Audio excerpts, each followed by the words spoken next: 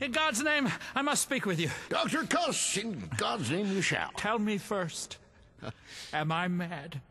What? No, please.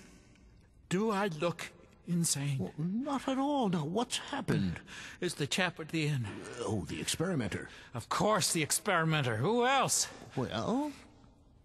I visited the stranger this afternoon on the pretext of obtaining a subscription for the Nurses' Fund. Oh, you did you? Yes.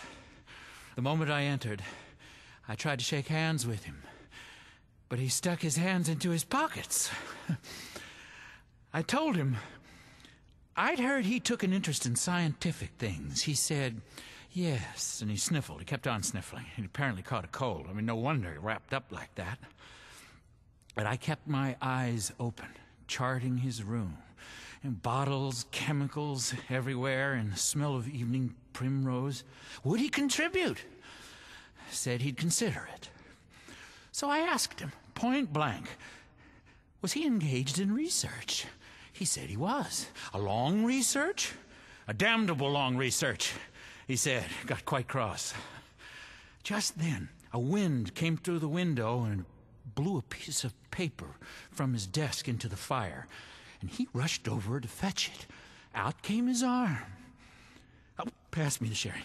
Oh, it's not really sherry. No, never mind. I'll drink it anyway. Well...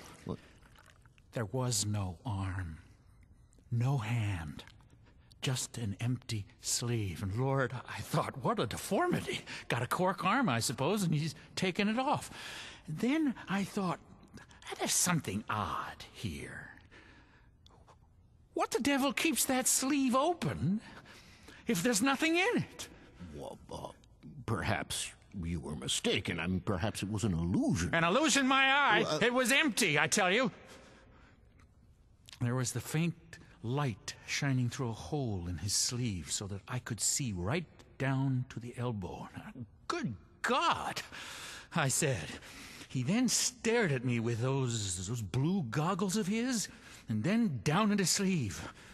And? He never said a word.